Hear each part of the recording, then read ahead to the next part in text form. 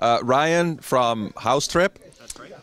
Thank you very much for a very lively and opinionated presentation today. Can you maybe just lay out your thesis in what you just presented?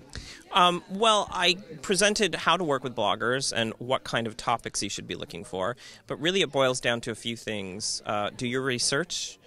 Read the blogs, form relationships with the blogs, and it's more about quality over quantity. The quality of the blogger, the quality of the relationship you're going to have, the quality of the engagement they provide.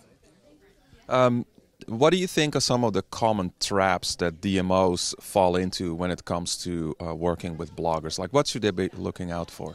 I think that they're kind of dazzled by numbers. So they might see a blog that has a lot of traffic, or that they say has a lot of traffic, but instead of looking at whether that blog is related to what you are trying to promote, they just say yes, yes. They fall for the numbers, and they rubber stamp it, and that person gets a big trip, and then they go back and they don't get any actual engagement with the end consumer that you're trying to attract. But is in a way, like reach and great stories, authentic stories, credible stories about a destination, isn't that sort of what DMOs are typically after? Or it shouldn't be on social media. I'll take an example of something like Facebook. You could have a Facebook page which is liked by 100,000 people, but if you look at the people talking about section and there's only 3 people talking about it, then you're not reaching anyone. It's an empty reach. What you need to be looking at is the engagement and whether it appeals to the consumer that you are trying to reach. Right, but if it's like, just to elaborate, if somebody has, I don't know, 100,000 page views a month, those are readers, aren't they? That's different from how many people engage with a Facebook page. Oh, well, if you're talking about 100,000 readers per month, sure, but you can't qualify whether those readers are ever going to be planning a trip to your destination. It might be that they stumbled on it in Google and spent 2 seconds on the page after they Googled, I don't know, African holiday, and they wanted Kenya, and South Africa came up.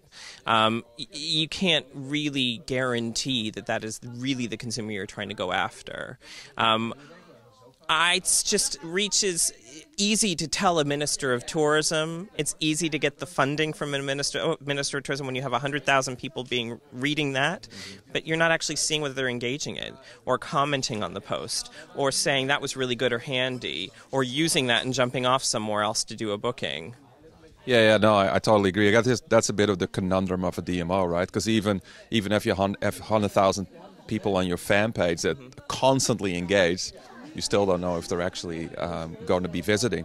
So if you are a DMO and you are looking at working with bloggers, like what are sort of your top 3 or top 5 tips for doing your homework to make sure that you have the right people coming? Well, first of all, you have to know what your consumer is reading. And I always say do the ask your mother, ask your wife, ask your best friend test, and if you ask those people what they're reading and what they engage with online, and they don't work in the travel industry, remember, you are not trying to target people in the travel industry, you're trying to target everyday consumers, and you ask them, what blogs do you read? Find out. See what they're reading. Then you have to read them, and read them for a while, not just one post, not just for a week, read them for a month or 2. Try and meet the blogger at an event. Try and meet, if you can. Obviously, many bloggers are posted everywhere around the world, so you can't always do that. And then call the other destinations that blogger has worked with, find out what their experience was like, and see if their experience was positive and whether they'll bring a positive experience to you.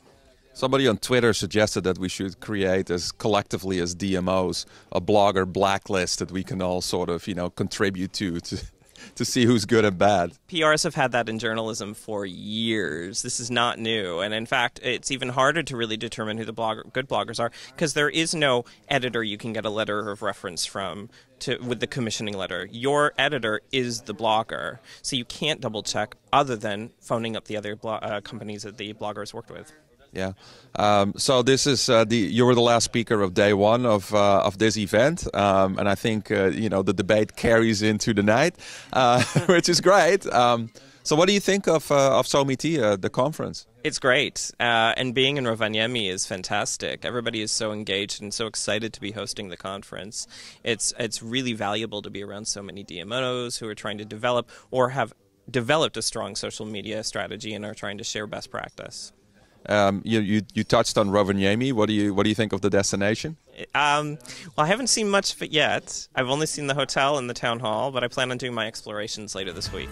Okay, thanks, Ryan.